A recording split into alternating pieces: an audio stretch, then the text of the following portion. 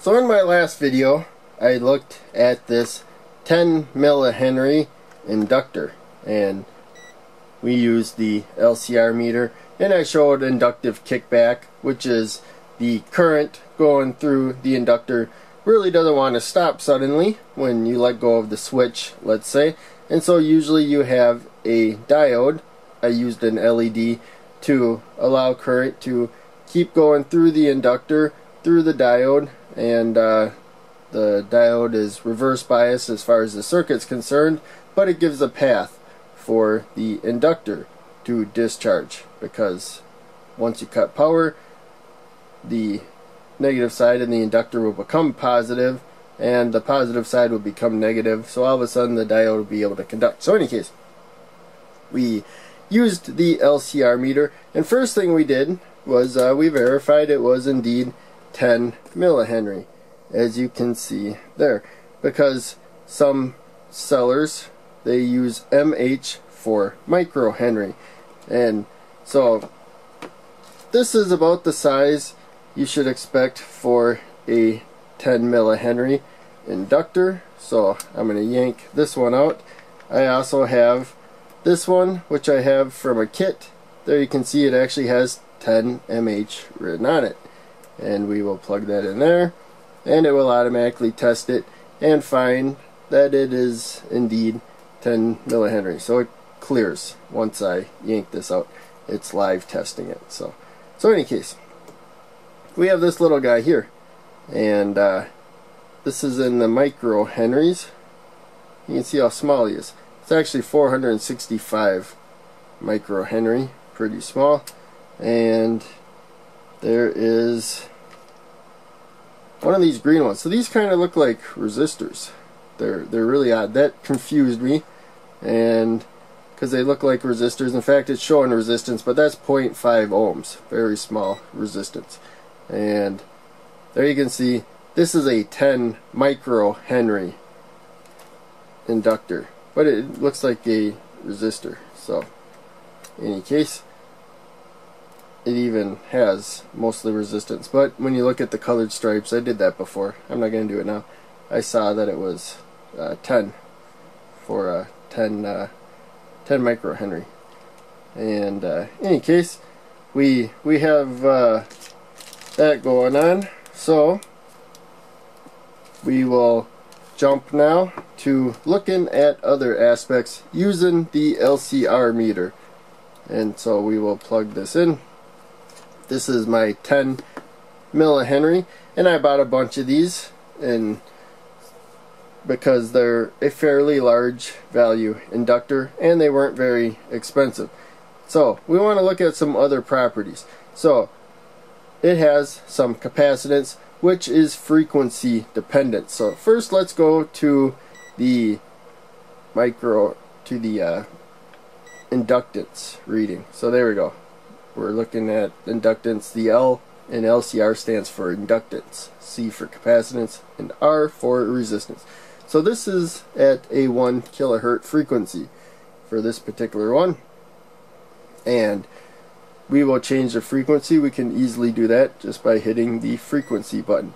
So now the frequency is changing 10 times faster, 10 kilohertz and 100 kilohertz. So you can see it holds 10 millihenry pretty nicely. Its inductance is holding pretty steady. So let's go back to 1 kilohertz and look at the capacitance. So 2.5 microfarad for this particular 10 millihenry inductor, and at a faster frequency the capacitance goes down. So inductors are basically wires. They're insulated wires that you wrap in a coil, and so there is other wire that is further along in the circuit that's right next to wire that is earlier on in the circuit, so they can build up a charge, kind of like separated plates of a capacitor. They will, you know, ultimately connect at some point, but at different frequencies the charges build up differently, so you see the capacitance changing. So that's just kind of a, oops, I hit the wrong button. We have the resistance. Let's go through that too. So fairly high frequency there. Now at a lower frequency, the resistance went down. It went from 100 ohms down to 25 ohms. And if you watched my last video, I mentioned that I thought it was 100 ohms at 10 kilohertz. So let's go to 10 kilohertz. It's actually about 36 ohms. And that's when I was going by memory.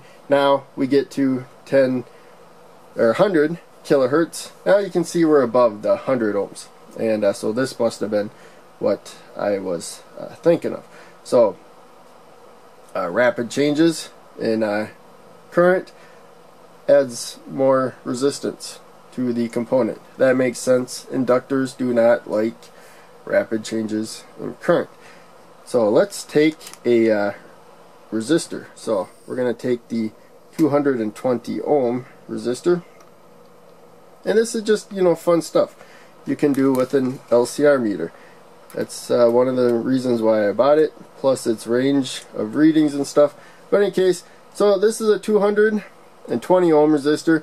It is in kilo ohms. I'm not sure if I can change that or not, but so 0.212 kilo ohms is 212 ohms. So these are cheap resistors. They're supposed to be 1% higher or lower or in between their value. And actually, yeah, this is no, this is off. It should be about 4 higher or lower or exactly on. And so this resistor is not 1% accurate. But in any case, we got basically 212 ohms here. That's at 100 kilohertz. Let's change the frequency to 100 hertz. So other end of the spectrum as far as this meter is concerned. And you can see it's holding 212 ohms. You know, it looks like there's a slight difference, but it's holding 212 ohms pretty well. And so that's frequency. Let's check. We can check its inductive, and so that's resistance again. So resistors also have inductance and capacitance. So that's in Henry. So very little inductance, but it does have some. And these metal ones, I think, these blue ones, are worse because they kind of carve a little groove in them, from what I understand, and it acts a little bit like an inductor. But in any case, it's about 0.1 microhenry, so very small. That would be 136 nanohenry, and that's at 100,000 kilohertz. Let's lower it down, and you can see the amount of inductance goes way up at slower frequencies right there. We can keep changing the frequency. So also, of course, it has capacitance. So these are just general properties of components. Charges can build up. So this is at 1 kilohertz, and it looks like nothing's showing up till we get to 100,000 kilohertz, and maybe it was my hand. I don't know, we had a reading there for a little while. There we go, 100 hertz. Yeah, I don't know why it's showing something for a little bit but then clearing out, so that is interesting. So, in any case, thought I would test out the inductors, talk about them a little bit. We got sidetracked, went to a resistor, but in any case, this is 10 millihenry, and well, this one's 10 microhenry, which I don't usually see these. It just came in a kit that I have. So let us look at, here's a 4.7 microhenry, and come on, get out of there. There we go. Had to squeeze it out of the bag. There it is, and I'll plug it in. We'll see that its leads are really short, and we want to get off of capacitance.